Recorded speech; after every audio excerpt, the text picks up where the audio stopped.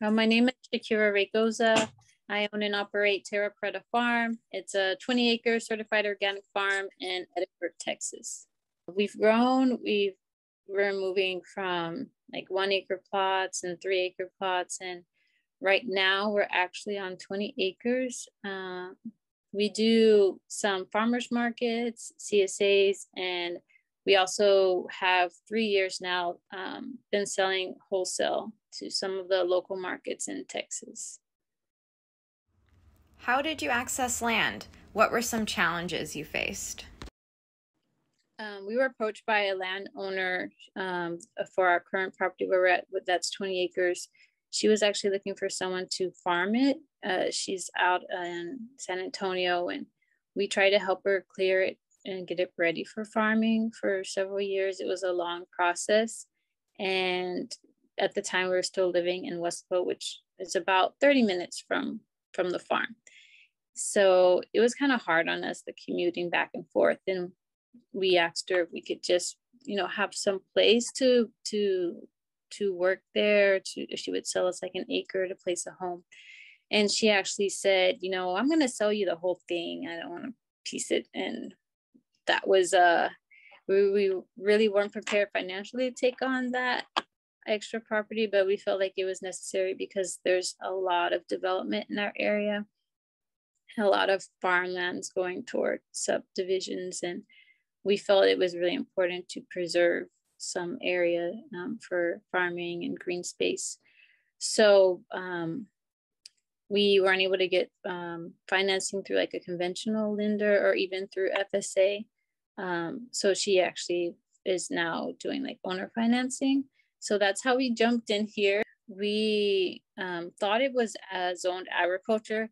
There's another farmland in front, and actually behind the property, it's farmland. So there's a lot of ranches mostly, some row crops being farmed. And so we just assumed that this was agriculturally zoned.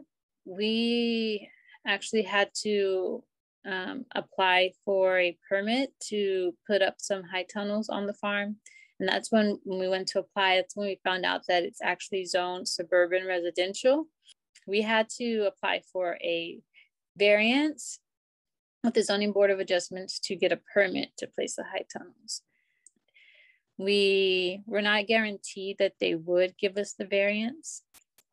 And actually, we were trying to find other options around it, to find other wording in the code that would allow us to place it so we wouldn't miss our deadline.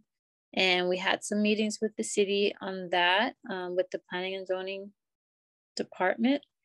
And in one of those meetings, they actually mentioned to us that they think there might be some type of opposition, which was alarming because we hadn't really spoken to anyone about it. And for them to say there was some opposition, where we were concerned that it was very likely it would get denied. And we were just wondering who would be opposing it, since it wasn't even like a public issue at the time. So at that point, they mentioned that they would be sending out letters to the community members around. So in that process, like, they would request input from the neighboring lands within a certain radius to get their input. And so leading up to that time, it was like 30 days out. That time we had to do a lot of work ourselves. We did it mostly ourselves. We didn't have anyone like lawyers, anyone to hire to help organizations. So we started reaching out to our neighbors and getting them to sign like a petition saying that they were in favor of us placing the high tunnels.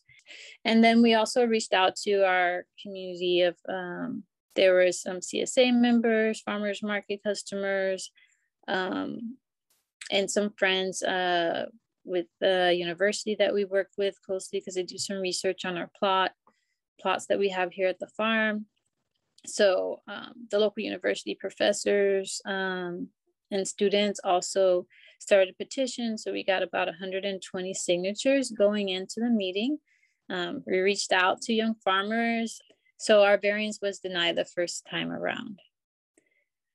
We were really devastated. Everyone left the call like in shock or just unbelief and disappointed. And the city council and the mayor eventually heard about all the calls and complaints about why they weren't letting these farmers place these structures on their farm. So it brought light to the issue to them. And so they came out and visited the farm. We had some Zoom meetings.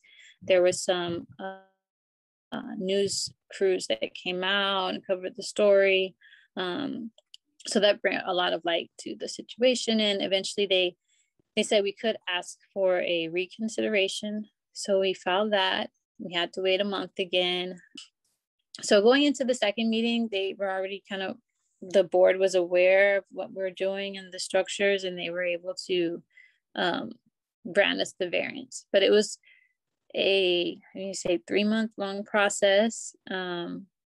We didn't get to use them that growing season. We had to put out the $400, a lot of meetings.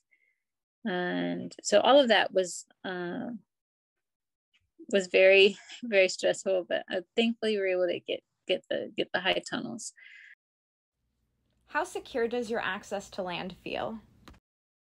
Like, I feel secure that we're going to be able to keep it just because we have the support of the owner. She's been pretty flexible with us, especially during the pandemic times when we had a really hard year. So I think if we were getting into trouble, like, she would be understanding and be flexible with the payments right now. But I really would like to get into like a more secure loan with FSA, which I'm trying to work on right now.